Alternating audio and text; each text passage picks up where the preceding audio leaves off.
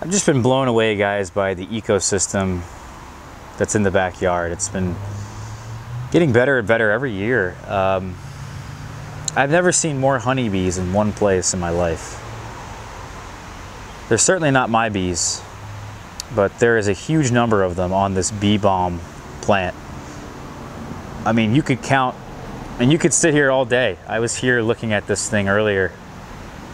I've been out here all day, and there's like always an abundance of bees on this plant. 15 to 20 bees minimum.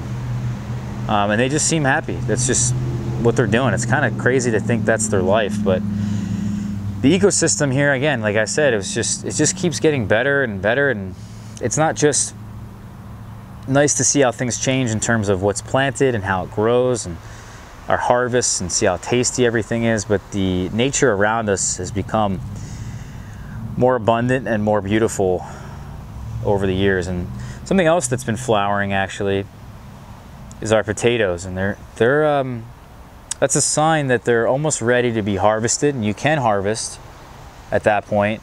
You can get the really small potatoes on the surface. This is them right here. This is the German Butterball variety. Really tasty, especially because of how small they are and how the skin hasn't really developed. These are really nutty, really smooth, really buttery. And then of course we've harvested as well for dinner tonight some shallots, some multiplier onions. And they didn't do nearly as well as I had hoped. In fact, the bulbs are not really that big, but I am gonna eat them, and they are really tasty. So definitely excited for all this, combined with some other things I picked earlier in the week, like some spinach. We have some broccoli heads, and we're gonna have ourselves a nice homegrown dinner tonight. It's Sunday.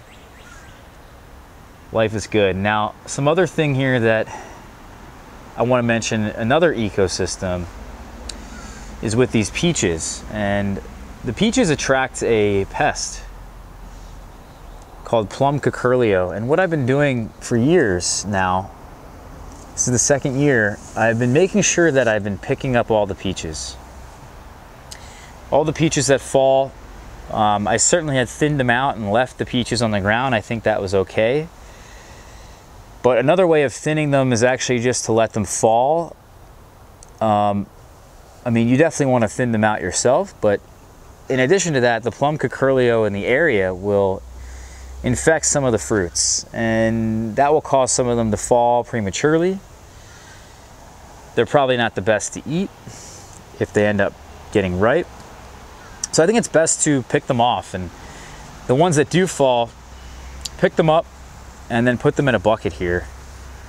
Gather them all up and then dispose of them. And you can see here's some that, just a mixed bag of some that have been eaten by birds prematurely, some that got infected.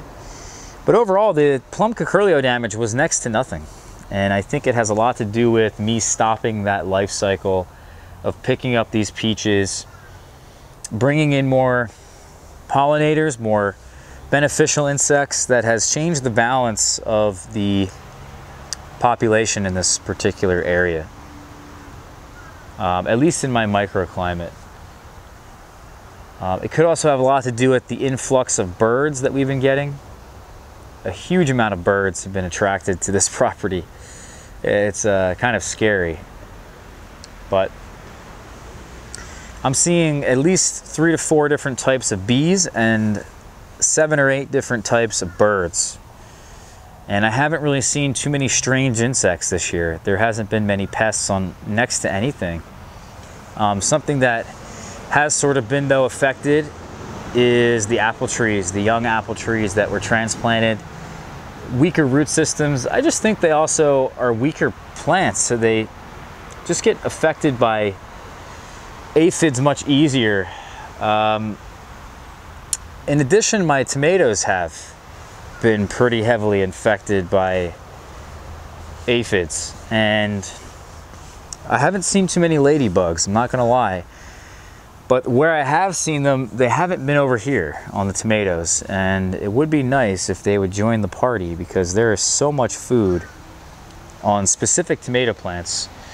There's one back in here, this is my green zebra, that's really taken a hit.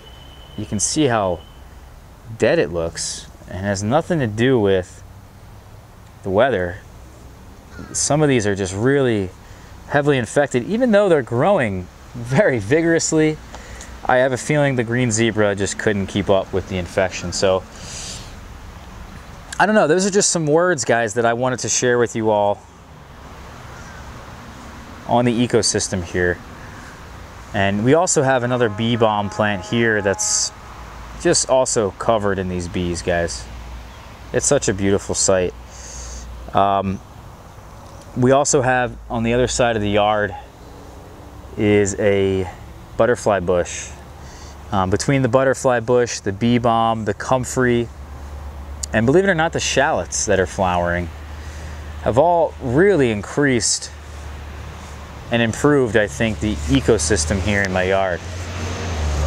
So I want to thank all you guys for watching this video.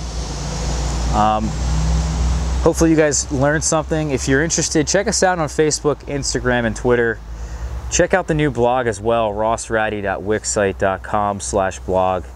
All sorts of different content over there besides what you guys see in the video. So again, thank you for watching, and we'll catch you all tomorrow in tomorrow's video. Take care, everyone.